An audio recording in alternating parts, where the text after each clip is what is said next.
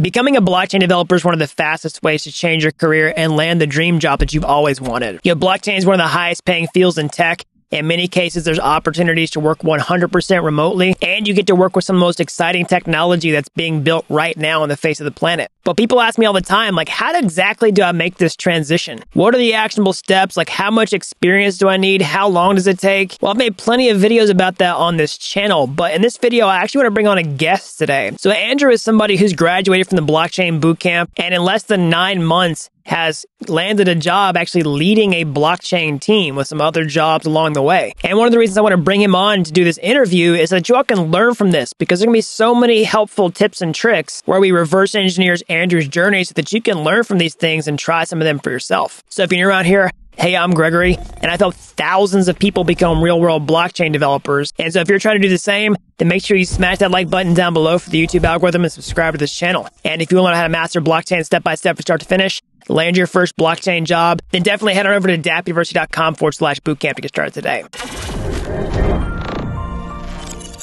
All right, so I'm super excited to welcome Andrew to the channel here today. So Andrew has gone down a journey that I know a lot of you are trying to do, change your careers and break into the blockchain industry. And Andrew reached out to me, and I wanted to have him on the channel because this is a really inspiring story. Andrew is somebody who was able to essentially, jumped into blockchain, took the blockchain bootcamp, and within 12 months, actually less than 12 months, he's been leading a blockchain team at a metaverse company as a blockchain developer, fully remote job, like right at the center of what Andrew was looking to do.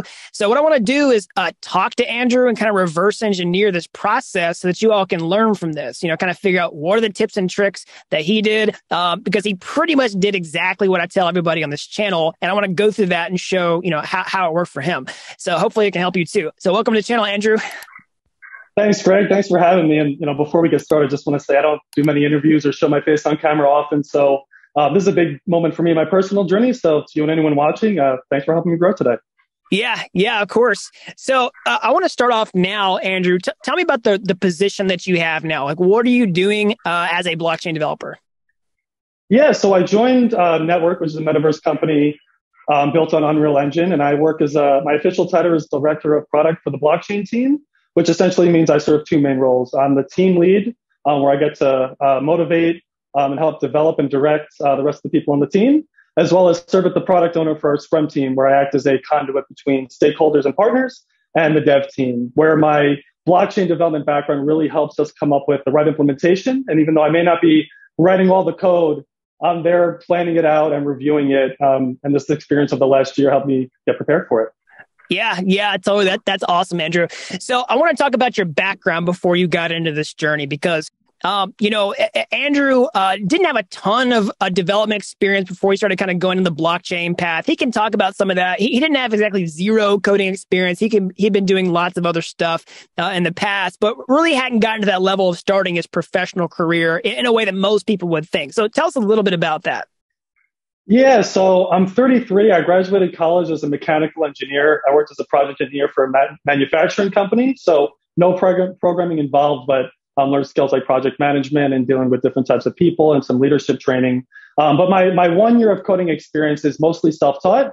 I quit my job for 1 year, and for 6 months, I taught myself PHP and also Swift to build iOS mobile apps, where I then joined up with one founder and worked for 3 months on a mobile app where I also picked up some Ruby on Rails. So about a year experience total with about 4 months of professional experience, but nothing related to blockchain at all.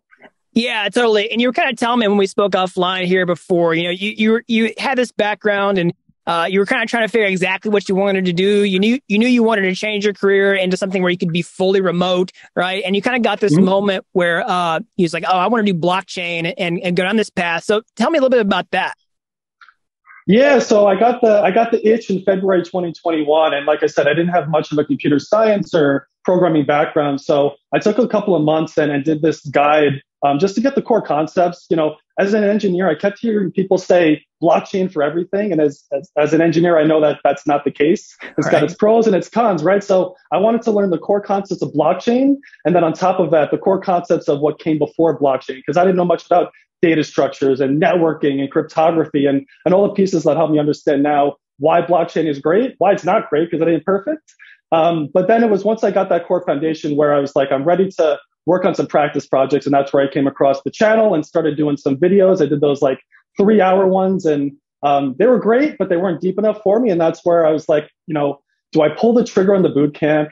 I had the money, so I was fortunate in that sense, but I wasn't sure. I was like, is this guy Greg scamming me? I have no idea. So I actually I came on the channel and I watched one of these videos, which is why I'm excited to be here and pay it forward, because seeing somebody talk and then hearing their experience and being able to relate to where they were at the beginning really set me over the edge. And like I said, it was one of the greatest decisions I've made. Helped me change my life. Awesome. Yeah. 100%. So I want to kind of keep going on the journey here. So you got to that point, you jumped in, took the boot camp, completed that. And you were telling me a little bit before, what I always tell everybody is like, you kind of went down that path of dipping your toes in some of the, the courses we have out there on YouTube, kind of, because that's essential for a lot of people. Just try it out, get your your toes wet with the programming languages. But then you're talking about, you need to take it up to that next level to get that sort of pro level project complexity where you can learn all those skills at a much higher level. And that can prepare you for the next step, which is creating your portfolio. So that's what I want to hear about next, because you did that too, right? Absolutely. Yeah. So I did the boot camp quick. I did it once through, and then my process was go back and try and do it with minimal references back. So I did that. And then, like you said, I wanted to build one more portfolio project before I started applying. So the logical next step was an ERC 721 token. So I did an ERC 721 token marketplace. I did ERC 2981 royalties. I had a payment splitter. Used the same front end template from the boot camp because I had no real front end experience, but it kept me moving on the blockchain stuff. And so that was the first piece of my portfolio. And that's when I started applying, which I had 4 different companies I was involved with before taking this job. And I can go into each of those because there's a couple interesting learnings about building projects and then hitting challenges along the way too. Yeah, I definitely want to go into that, but I want to stop right there for a second, which is, people ask me all the time, like, hey, I've done this stuff. Maybe I've been through the boot camp, or I've done some tutorials. Like I've created my portfolio project, right? I've done all that stuff, which is, kind of the steps that I lay out, but I'm not really sure when I should start applying for jobs. Like I don't feel ready. Like I feel like nobody's going to take me seriously, but I always say like, once you've gotten to the point where you can create your own project on your own, that's the whole process of unguided development where no one's holding your hand, because that's where you develop those functional coding skills. Like once you've got that, you've put it out there, people can use it, and then you put it on a website that shows people that you've created that and you can open source the code. Like that's when you're ready. Like most people still are like, oh, I'm not quite sure. How did you feel? And then what did you find was your experience once you started, putting your name out there? Yeah, I was completely unsure. Like I said, I want to do one project. I bought the website template. I had those 2 projects on there, and that's when I started applying through LinkedIn. And for me to get over that hurdle, I said, even if I go through this process and what if, maybe I can't do it, or maybe I don't get the job, but at least look at the practice of interviewing. At least I know what they're looking for. My first project, I got stuck in a coding challenge. That set me off for the next couple of weeks to learn not only that coding challenge, but to learn the next step above that. And you know what?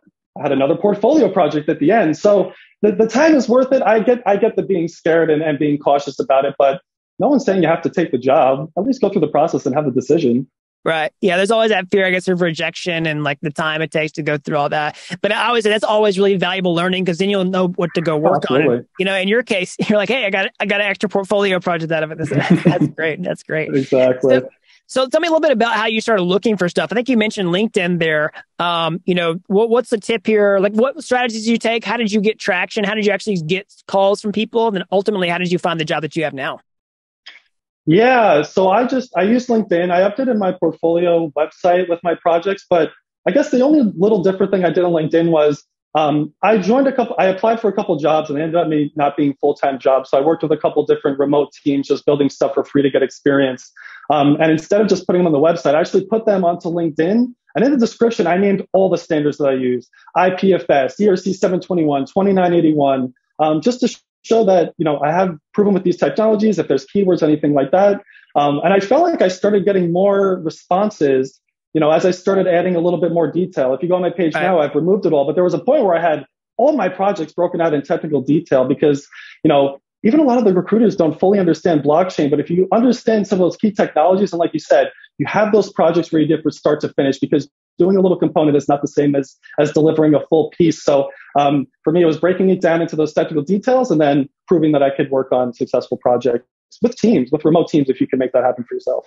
Yeah, totally. I think the keywords are huge because just, using keywords that people are looking for.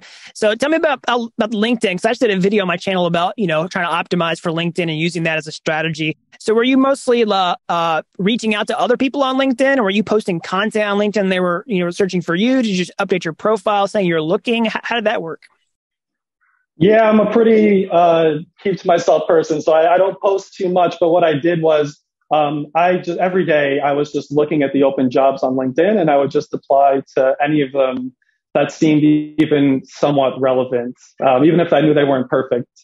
I found that. Excuse me, one sec. It's okay. Yeah, go ahead. Um, I lost my spot. That's okay. So it's okay. You were saying that you were applying on LinkedIn. Yes. That looks just relevant. So you were just direct applying. You weren't like posting content, like seeing people reach out to you. Did you get Correct. any inbound recruiter requests or anything like that after updating your profile?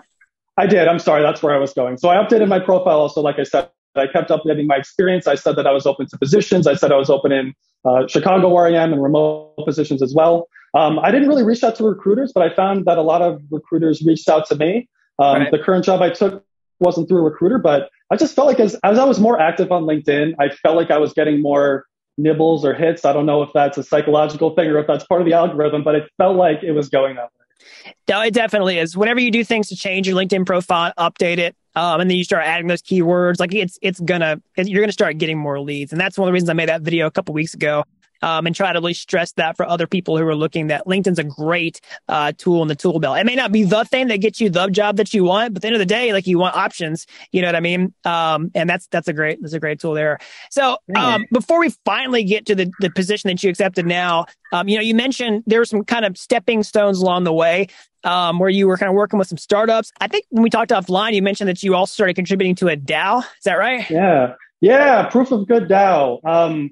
Great project. I came across them in December of 2021, and I was just extremely aligned with the mission. Their mission is to make doing good deeds provable and profitable. What a better use case for blockchain than trying to re-incentivize the world. So I applied for a senior blockchain position, knew I wasn't ready for it, went through 3 interviews, and I literally begged them. I said, just let me contribute anything, right? At that point, I was desperate because I wanted to contribute to what they were doing, but I also wanted to get my first code on the mainnet. I hadn't had that moment yet. So I begged them to join, and then within a week, I found myself in weekly engineering calls. I was in DAO halls, working with different people on strategies. I'm learning about marketing and communications. And for me, that was as close to real world experience that I could have gotten at the time. And it made me a lot more confident going forward into my current role. I actually had a moment where I couldn't figure something out. And, working alone, you're either stuck, you figure it out some way, or maybe you get lucky. Versus, joining up with the DAO and having that support system where not only could I learn what to do, but I learned what are the other ways to do it and why we chose this way. So working with that remote team, amazing people. And if you're looking to do something, it's a great place to volunteer while also learning, because that's what you want to do at the end of the day. Yeah, totally. And there's something you said in there that I want to kind of pick out too. You said they had spots open for senior engineering roles, and you're like, I'm not qualified for this, but I'm gonna try anyway. You didn't come under the pretenses that you're a senior engineer, but you're still saying like, hey, I want to contribute in some way. I may not fit this job perfectly, but like, what can I do? And I always stress that for people, which is like, sometimes people get discouraged because they look online and they see job postings they're just not qualified for, right? And I'm like, hey, wrong answer, right? Because the fact that they're hiring somebody is probably an indication that they're going to hire other people if you're willing to hustle. Not everybody, right? Not everybody, but that's a good sign in the first place. And the other thing a lot of people don't understand is that when a lot of companies are paying to advertise jobs, to show it to people. And in terms of like an ROI perspective, like they're only probably going to do that for like senior jobs in some cases because that's what where their real demand is. Not always, but like that can be a big factor too. But I think the point here, and your story is proof of this, is just because you aren't qualified for a job doesn't mean they couldn't use you somewhere. Exactly, and that's what I made clear in the interview as well. You have to know yourself when you're going in. What are your strengths? What are your weaknesses? What can you offer? How can you fill those gaps, right? Because even when we hire for our team, not everybody has every skill set, right? Hopefully you've got the T-shaped development, you've got the one vertical T and maybe something else. And those two combinations together make you a better asset. And if you can make that clear to a business, they'll at least be thinking about it, right? That's all you can ask for. Maybe you don't get the job today, but they might consider in the future as well. Yeah, yeah, totally, 100%. So I want to get to the kind of point in the story where, you got the job that you are now. So kind of recapping the journey here, you were kind of getting in the space, you decided to go full steam, took the boot camp, built your first project, built portfolio, started applying for jobs, kind of contributed a little bit, kind of pro bono, sounds like, to some startups, did some work with the DAO. And then now it's like the next piece in the journey is actually getting the job that you have now, or is there something else in between? No, this was it. It was the DAO. And then a couple of weeks later, I actually interviewed and got this position, which was super exciting. Awesome. And so before we get into details of that, the timeline here is how many months after you completed the boot camp was it before you landed the job that you have now? So I completed the boot camp May 31st, 2021. My first day of working was January 31st, 2022. Awesome. Very cool. Yeah. About 9-ish months, something like that. It's quick. Yeah, it's crazy. Like I said, my goal was to get a fully remote job within 2 years. And I got a fully remote job and exceeded where I was in one. I just got really lucky with the people I came across. But as we were talking about earlier, it's so clear looking back what all the steps were. And that's why I'm glad to at least share my story. Your story will be different, but there's a couple of key things we talked about. And like you said, it really correlates a lot to what's on your channel too. So I'm extremely thankful for that. Yeah, totally. 100%. So, I want to figure how did you get the job that you have now? Like I'll just let you kind of talk about that one. Yeah. So same idea. I applied through LinkedIn. They were looking for a blockchain developer. I looked at the description. I didn't fit everything, right? I was missing this full stack experience, but I still applied anyway. And made that decision. I'd highlight some of my other skills that had become a little bit clearer to me after working with the Proof of Good DAO. So I applied. There was a coding challenge. It was something I was technically able to do. Again, no front-end experience, so I still used your template as I was going through. But I made that clear, though. I was radically candid about it, saying I'm not a front-end or a back-end master, but I can do this blockchain stuff. I've got some project management experience, and I can help lead things forward. So I was lucky they were expanding the group at that time. I was one of a few people that were hired. And I started off just being a smart contract developer, working on some closer to DeFi type of stuff, and then kind of progressed forward from there. Yeah, awesome. Very cool. And I think that's great because, people get kind of overwhelmed with what you have to know in order to really be job ready. And what I always say is, like, you don't have to be a master. Like, you need to be good enough to get your foot in the door somewhere. And that's where like going through the boot camp, like getting that professional level project in your portfolio, building something yourself, unless somebody was a master before then and just quickly reskilled into blockchain through that method, like you're just not going to have that. And so, going through that and getting that spot is going to get you there, because everybody at the end of the day has to be on this path of self-learning. You know what I mean? Like, no matter who you are, what your technical skills are, in 2 years, nobody's skills are going to be 100% relevant. And so you're always like having to learn and change things. And, people always ask me like, should I go master like front end and full stack development before I get into blockchain? I'm like, absolutely not. Like, you should go for the third on blockchain and learn this other stuff as you go. Because like you were saying, like, you were basically just using, I mean, I don't want to over generalize this or oversimplify this, but you were saying I was kind of just tweaking what I already knew on the front end side. I wasn't writing a ton of code from scratch. Does that sound accurate from what you're telling me? Yeah, and I have no problem saying I made that very clear. I have other skill sets, right? And even within my job, if I need front-end people, there's other people on the team that's their skill set, right? That's the beauty of it. Yeah, that's what I say. As I try to tell people is like get good at the blockchain stuff and then just get good enough at the front end to where you can make stuff work with it. And then you've got plenty of options. You can either get on a team where other people have those skills, or you can just learn those skills like while you're working. Like, the goal is to get there and get your foot in the door and get paid to learn. I mean, that's what really everybody does. Everybody's having to learn at the end of the day. Oh, absolutely. Yeah. If you're not learning, you're not paying attention. Yeah. 100%. Okay. So, all right, you got the job now. Now, you started the smart contract developer and progressed from there. Now you're leading this team. So you got that through LinkedIn, just doing, applying directly. And then they saw a portfolio, they saw your keywords, they saw your projects, your site, all that updated stuff. And yeah, it worked.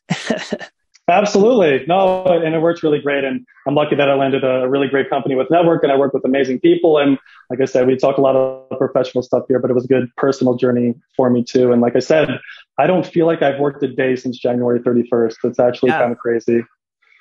Yeah, totally. And you're 100% remote now too. You met that goal?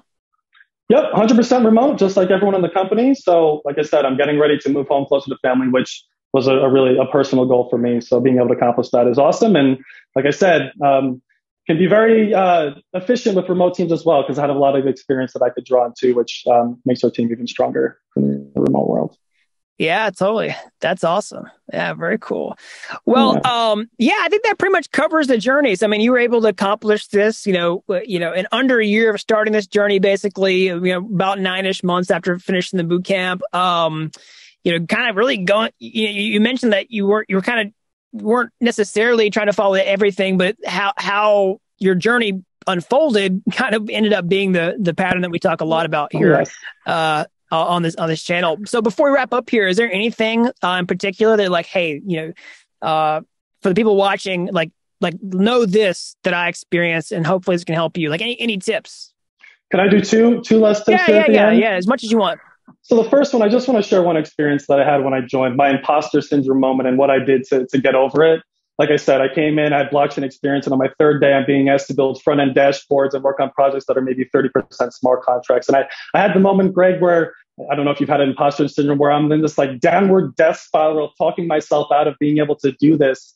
And I'm grateful that I took a moment to breathe. And that was my moment where I decided, okay, what can I do here to make up that gap? And it was, okay, maybe I can't do the front end stuff, but let me plan out every step of the way. I can break them down into Jira tasks, assign my own stuff to me, and then go back to stakeholders and say, okay, here are the gaps, and I can help you fill them.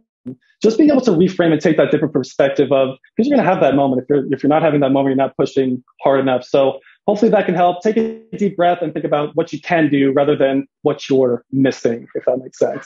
Yeah, I think that's great because, yeah, I think there's nothing that can perfectly prepare you for a real world job. You got to just get good enough where you can get your foot in front of the door. And there's always these multiple like leaps in a developer's journey. It's like that leap of like just getting in and like learning something that you've never done before, just from a tutorial side of things, which is really hard. And it just feels like it's sort of the next step in the stair step, right? And then you're kind of on this plateau of slow progress where like, okay, I'm going to build something in like a more real world project, and that kind of ratchets you up a level. And then, you're ready to go build your own portfolio unguided, and that kind of ratchets you up the next level. And then, when you get into the job, it's sort of like you take 2 stair steps ahead. you know what I mean? But there's nothing else that can get you on those next 2 stair steps up unless, you just jump in and just do it, right? And yeah, you're going to get a lot of imposter syndrome. It's like, oh, they didn't know what they were doing when they hired me. You know what I mean? They made a mistake. Yeah. They're going to find out that I'm a fraud and a phony, right? But that's how everybody feels when they get started for the first time. And as long as, you are totally transparent about what your capabilities are, they're going to expect that as long as you're willing to put the time in and learn and, hustle, that's all it takes. Exactly. Well said.